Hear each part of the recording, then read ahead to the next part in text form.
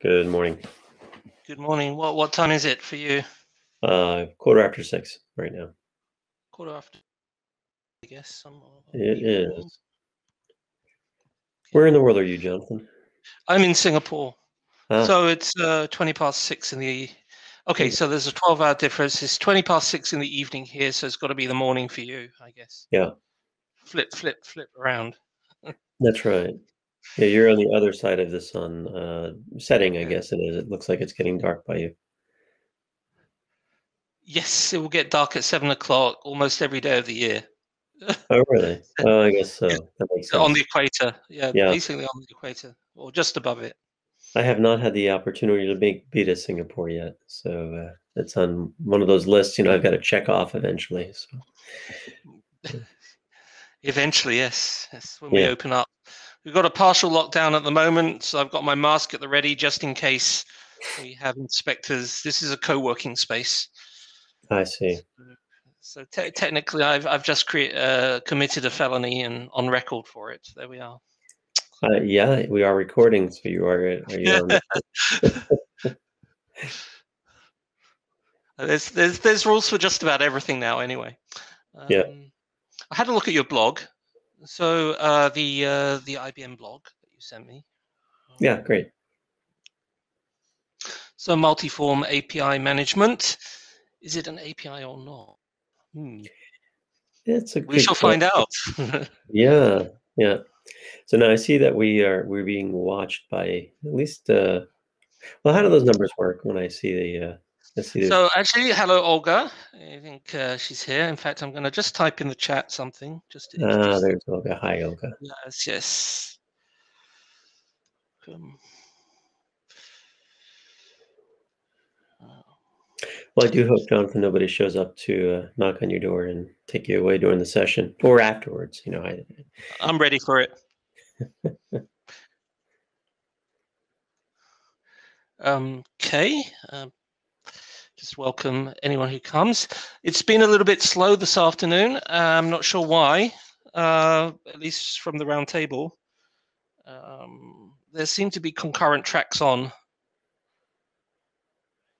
So we'll give it a bit of time. Do you have any hard stop, Tony, if we go past the 25 minutes? No, I think I'm good to continue a little bit longer. Yeah, Okay. yeah. And I believe you don't have any sort of slide deck or anything like that. No, just was looking forward to the conversation. So, All um, right. Okay. Well, at the moment, we've got a couple of people here, and we will carry on there. Let me see. yeah, No, great. we got. So I see that you've spent quite some time IBM. Yeah, I've been here for since 2005. Prior to that, had been had an illustrious career in mainframe programming and did a lot of year 2000 work as the millennia was coming to an end, like probably many people did. And Uh, during that time, I found out about integration technologies, and that really piqued my interest. And joined up with Essential Software that eventually, through a number of acquisitions and divestitures, wound up at IBM. So just as many do, yeah. through the acquisition. And I'm not sure whether that has yet stopped at IBM. No, think we've had a few. Well, that we continue. Obviously, the 2000, I want to say maybe 4 through 2012. Tremendous number of expansion in the software category. But yeah, very specific acquisitions that we've done over the past 6 months to years of robotic process automation, IT management, a lot of artificial intelligence technologies, and so. Very, very specific and kind of tactical, acquisitions to round out some areas that we think are high growth areas. yes. Would be interested if all these loosely coupled systems will come together. I'm pretty sure they've all got APIs. Yeah, for sure. One of the things that we are doing as part of our Cloud Pack strategy, and I guess for the recordings purposes, Cloud Packs being a set of capabilities that we bring together in functional areas like IT management, integration, digital business automation, and running on top of an OpenShift Kubernetes environment. Yeah, a lot of the strategy that we have there is, how do we harmonize the middleware space around a shared API catalog, reusable components. We call it automation services. And so, that kind of like joining hands in harmony, very much the way that we have, this view of wonderful to get the containerization settled for common admin, deployment, operation, scale out, resiliency. But then to build out from the user experience level, these kind of jointly API-enabled usage experiences. So. Yes, and also hate to use the word apps because it's microservices, right? More business-focused microservices, not always the plumbing or the architecture underneath it. Yeah. So what I'll do now is I'll kick off the session. I'll introduce you, Tony. I'll Great. talk about the session, and then maybe you could put some context and weight around the introduction. So welcome anyone who's coming in. As you come in, we will continue conversation, and feel free to put questions in the chat, and we'll both see them. So today we have for the India API Days, we have from the other side of the world, Tony Curcio. Is that correct? Yep, you got it. Who's going to be talking about multi-form API management, event messages, and more. Right. Tony is, we were just chatting beforehand, seasoned, experienced, I think is a better word. Currently director API management and gateway cloud integration at IBM, and with illustrious career from mainframe through into this more integration. And it seems to not stop. It's moving such a pace right now. The topic today is obviously around the API economy, and in particular API management, automation of API, and accumulation of the API assets and making them accessible to people. The platform would be API Connect, and we're going to hear more about that. And yeah, so I'm looking forward to hearing what Tony's got to say about how he sees all these different APIs being pulled together, being accessed, and being used within a bigger framework. So Tony, with that, if you'd like to sort of introduce yourself and the specific area that you have. Sure, Jonathan. Thank you for kicking us off, and appreciate you have a hard job there pulling together lots of different facts in a quick amount of time to cycle through as we do these API Days events. Appreciate that. Just to let you know, your mic got a little bit weak when you tilted it up, so just when you come back on. But yeah, very glad to be here. Been part of a number of API Days in the past, and excited to talk about multi-form API management. This is it's an area that I think all the analysts have known about for a number of years, but it's really never had a good name. And I've been wanting to give it a name because usually, kind of it's worth its weight in gold when we can start to form common terminology and have discussions. And APIs have been around forever. They've gone through a whole life cycle of history. And with the API economy, the last several years, obviously a peaked interest in how do we transform, maybe digitally transform, but transform organizations, the way they develop around this API model, largely represented through Swagger open API definitions, but now not exclusively so. And again, I think everybody's had in mind that we need to broaden the value of the API landscape, in meaningful ways. And I think multi-form is for sure one of them, as we'll talk about.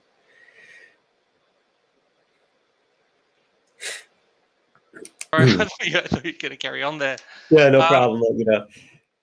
Yeah. So I mean, we've all got our own understandings of APIs and our own different experience of it.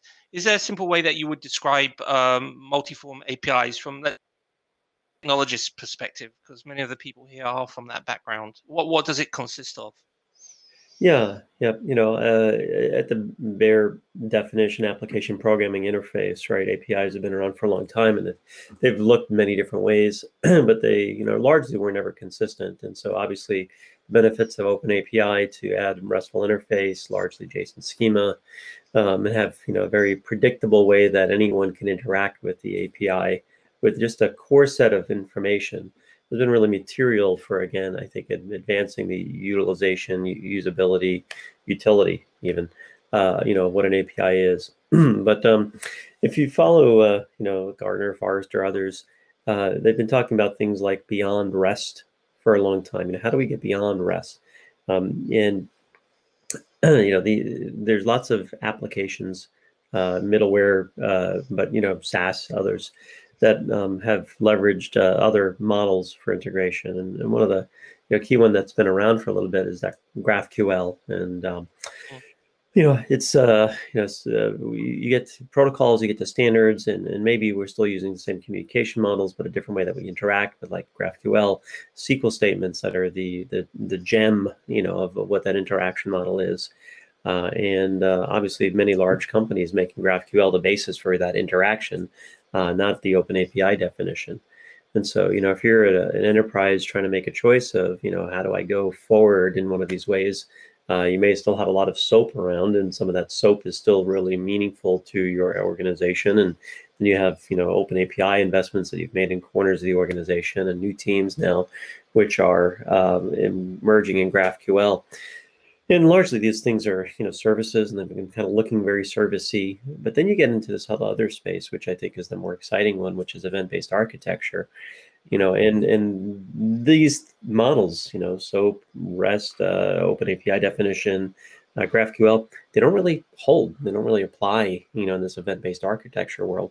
And so, we see these inflections of different technologies that are coming together. And how do we say, all of this stuff that we've gotten the benefit out of with open API, in the API economy revolution the last several years, and bring that same set of benefits over here into new things like this, again, growing interest in event-based architectures, right? Are they inconsistent, or are they consistent?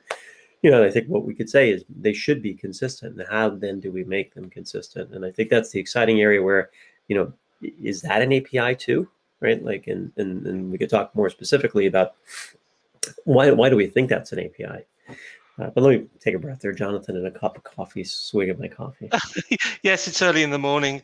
So just wanted to put some substance, some relatable terms that we already know, REST APIs, endpoints, GraphQL for some, not everyone's already there, and event-based APIs. So we just know what we're playing with here. It's nothing maybe too new, but it's something which IBM and yourself is trying to formulate and push forward.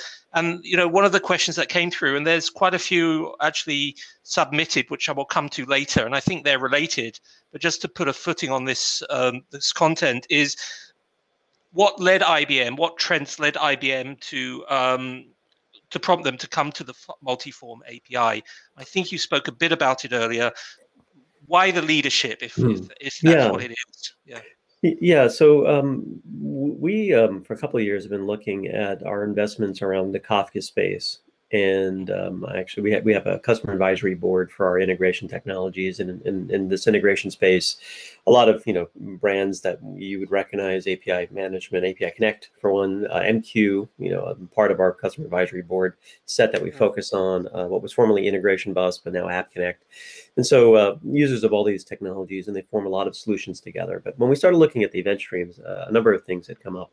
One was some of the use cases where it is, and this is even dating back as far as 4 years ago, where one of the early adopters we were working with around Kafka, they had said, our use cases for external parties to get updates on their airline app, in this model of, I'm building an application, and I haven't been using my airline app a lot this past year, of course, but I recognize in it that there's two different models by which that app works with me.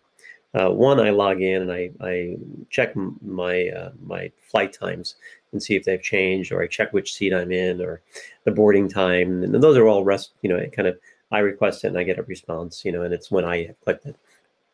But in those wonderful times when I get my free upgrade to first class, that's an event, right? The airline lets me know, and of course, any of the airlines, they work with many different business partners. all who are building similar experiences, all who want to tap into that same kind of your upgrade has been approved work stream, or your package has now shipped, as we've done a lot this past year with COVID. And so, that model for a partner to build an engaging experience for their customers around your infrastructure, things that you do both from a request response as well as an event based, it's very coupled in building the right digital experience. And so, we let that kind of sink in and said, at the end of the day, we want these things to behave like APIs, regardless of what the technology is. If I have an internal development community who I want to enable, if I have a business partner community that I want to enable, I want them to be able to go to the same place, get a common understanding of how do you work with me. If I'm sharing my assets, if I'm sharing my algorithms, and I questioned about some algorithm this morning too, but each of these should be reusable components, and regardless of the protocol, the standard, etc. I want that same level of discovery, security, subscribability, and it should have those in meaningful ways that come together. And so it really was those kind of interaction models with our customers where we start to say, the pattern for adoption, the ways that we're trying to enable, if you're leveraging like an async API on a Kafka backend, those same benefits around, again, subscribability, findability, testability, right, that you get out of an API portal. Let's get those to those same kind of endpoints the same way. And we didn't have a name for it before, right? A couple months ago, there was nobody was really tackling, what are these all APIs? And I had some really interesting conversations with the analyst community. Is it an API or is it not an API? And very interesting. I sent that query out to a number of different analysts and some of the leading, and it got such a diversity of opinions back. And and it's fair because, again, this is kind of some new territory. We said, let's harmonize around this landscape. If it is an endpoint, and it would benefit from the management, API management landscape, we want it to be treated like an API. It is a way that you are interacting. It is an application. You are programming. Let's get back to the basics there and say, okay, we're all in. It's an API. We're going to manage it, socialize it, secure it, create it, in that same consistent model, to the extent that we can for any particular technology. And not every technology is equal in that way. All right, well, that was yeah. Yeah, it's great to hear that. I'm hearing a leadership position here. It's doing this. People are not sort of jumping up and down necessarily for this, but the leaders are coming up saying, look, it's not just about documentation. It's also about sort of making it available to everybody who wants it and who's confident this approach to explore new services and new access. Yeah, I even love your word documentation there, because one of the other customer experiences I wanted to circle back to was, and I never started on the customer advisory board. Let me get back to that. One of the individuals about 2 meetings ago had said, we've been using Kafka now for well over a year. We've got all of our development teams who have picked it up, started developing event streams, because that was the mission that we gave them. We want to get your data into there, and we have events. But they said, what we haven't had is the adoption side yet. And I recognize, and they recognize, was nobody could find this stuff. They don't really know where to go. There's no portal for it. Everybody understands it's in a topic somewhere, but we don't know what those topics are. We don't, and now Kafka's obviously got schemas for topics, but, it's not really necessarily great tooling to go find out about that schema. And so that documentation, right, yes, you can go someplace, and it is defined, and you could find out about that schema. If I'm looking for customer address changes, I have a prescriptive model because of it's in the API portal, which I could go actually learn that and find that documentation. Not everyone knows about GraphQL. I mean, they know about it, but they haven't used it, or Kafka schemas, but they know that it might be useful. So it's a stepping stone for them. Perhaps. Yeah. Okay, so I think maybe answered this one. Teams have got APIs and open APIs. Are there other standards emerging? Well, we talked about Kafka. Was there anything else that people should know about? Yeah, well, we've chosen to use async API as a way to describe Kafka. We think there's a lot of value in that definition, and I understand it's actually moving towards being sponsored by maybe the Linux Foundation. Hopefully, that continues to go through. So we do like when all of these definitions and standards are in the open and everybody can collaborate around that without different weight in the organization. But Open API, again, because of its affinity to, Async API, because of its affinity to Open API, a great way to look at how we could describe event-based architectures. So for sure, I would say that's a standard. And we've applied it in the now to Kafka. But our view is that we want to take that and apply that to other, as is already happening in the async API landscape, being applied to other technologies. And I'll say, as we look forward, applying that to MQ for enterprise messaging is an area that we're very specifically interested in, given the, thousands and thousands of people who are using MQ across the enterprise landscape, in thinking about the value that we could be bringing to some of those MQ customers in that same model. Okay, so thanks for that. I think we've got I hope we've got a better understanding collectively what multi-form API is. Get a grasp on it. Don't be put off by any unfamiliar terms, right? It's part of life in the development world. Now, I'm looking at the chat. We don't have any questions here. So what I would do is I will flip over to a spreadsheet which carries the questions that people submitted when they registered. All right, so give me a moment. I'll go and pick up a few questions there. And we've got about, I don't know, only 5 minutes, 7 minutes. But I'll keep on asking questions until you say stop. It's too early here, and yeah, it's a big cup, so I've got the coffee going now, fueled. Yeah. Okay. Right. So these questions are not coming in any particular orders. Okay. What is it better for? Okay. So I think we've covered some of this. How do you address the challenge of API standardization? What is multi-form API? So I think that's been covered. Then, this is one. You may have experience of this. What is your opinion about current API adoption in the Indian market and some key implementations? Yeah, very relevant given the audience here too. So with respect to what I've seen, and obviously product manager, I sit over global, and I get a view of different organizations as they kind of bubble up because IBM is working closely with them. And so definitely I've seen a lot in the financial industry coming out of India. When we first launched API management version 5 back in 2016, frankly, one of the first adopters that we had in production was a bank in India. And one of the things that they had recognized is they had all these internal integration services, and they wanted to start developing new partner channels. And they said, we're going to take, in this case, it was Integration Bus, IBM Integration Bus. So those services, they're already here. We already rely on them for some of our other core infrastructure. And in this case, it was payments. Let's just add a RESTful API layer, add a security gateway, that could allow us to work securely with external customers. And, basically within, I think it was less than 4 months, they had actually built up a new business model around those existing services by just externalizing them.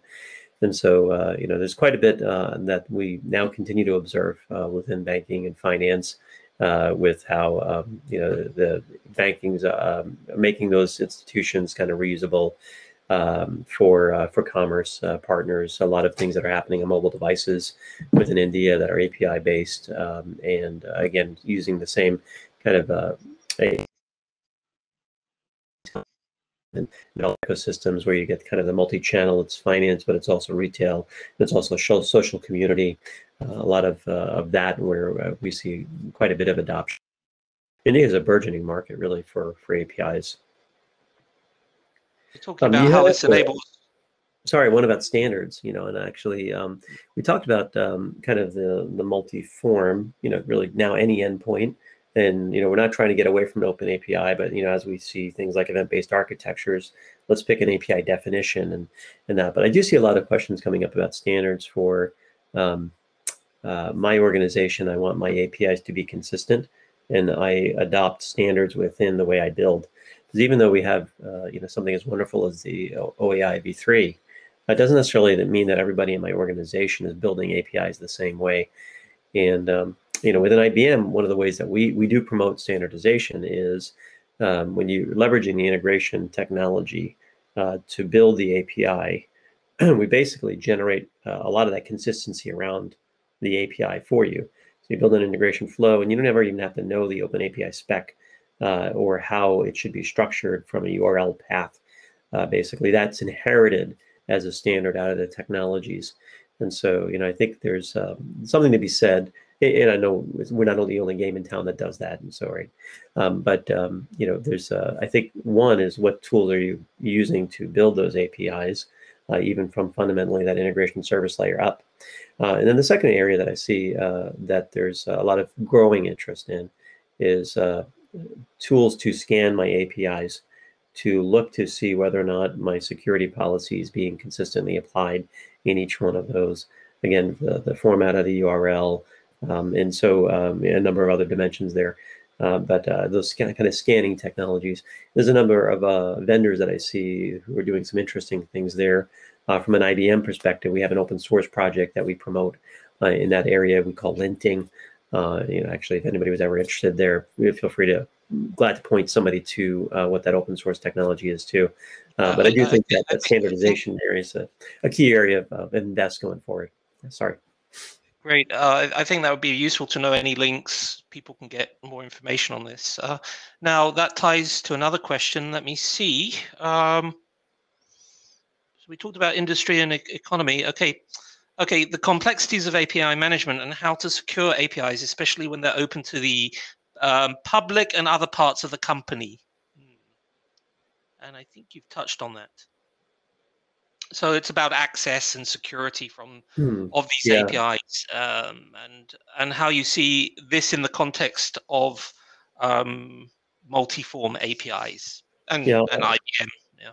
Security is king. Actually, the blog that I've made available recently about multi-form API management. We start off security because if you're adopting API management, you want to move forward and you want to socialize your APIs and make sure that you have great visibility and consistency of use, but you can't do that unless you have security, right? And so if you are making it available, you must be concerned about the security. And frankly, the security is the gating, the feature that you must solve in order to be able to achieve the socialization reuse that you want to under the API. So they really do go hand in hand. And this would be true of any of the multi-form API types, whether or not it's async API, open API, etc. So one of the things, though, that I've been changing is how we look at the use of enterprise gateway and how we look at things like Kubernetes infrastructure and microservices and proxy or gateway. And so, where do you need the one and where do you need the other? And I like to talk when I advise customers, what are the security boundaries that you're interested in? And then, how do you enforce your policy within this respect to that security boundary? And, while I'm in let's say, Kubernetes infrastructure where we've been doing a lot of work in our cloud packs, I'm building microservices and they get proxies associated to it. And the scope of that proxy is the application or the microservice. But then maybe for me, I've got 10 different microservices. And one of those is being exposed as the API for other teams.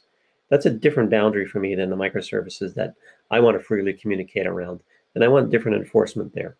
And then that Kubernetes cluster sits in my data center. And there's another data center, where I have network boundaries that are interesting that come into enforcement. And then I have, of course, outside of my organization, the DMZ, where I need other enforcement.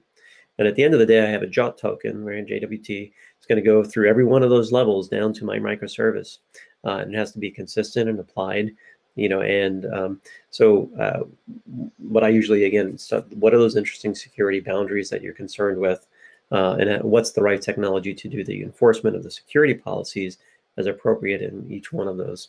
And so for sure, there's the role for the enterprise gateway and that DMZ at the data center level, down the stack. And at some point you flip into what are some of the lighter weight proxies that I can be applying to my microservice, in some of those tight knit communication channels. And again, I think all of those are relevant from an API management program because I build a microservice. It is an API. Immediately I have a security question. How should that be enforced? To whom? Who's getting enabled? Do they even across network boundaries have access And if not, then I've just upped the question of to make that available to that user community. Now I have to do something different than the lightweight proxy that I've had before.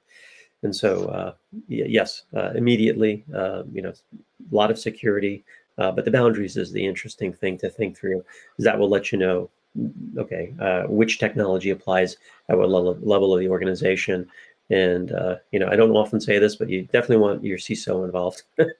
Right? Yeah. So yeah, simply put, it depends, and it depends Yeah. on architecture. It also depends on data management policies, and it depends on those boundaries and how those are then drawn around the Yeah. services that are provided. Could I provide your blog on the chat? Yeah, for sure. Thank you. Okay, because you talked about security, and yeah, I'm trying not to open a can of worms here. Actually, we're at the 25 minutes, so technically we're meant to end now. There Okay. may be one or two questions. So I don't. How do you feel about this? Shall I find another Sure. question, or And are I'll try to you do on my a roll? best. I'll Are try to you do on a my roll? best to keep it succinct on the next one.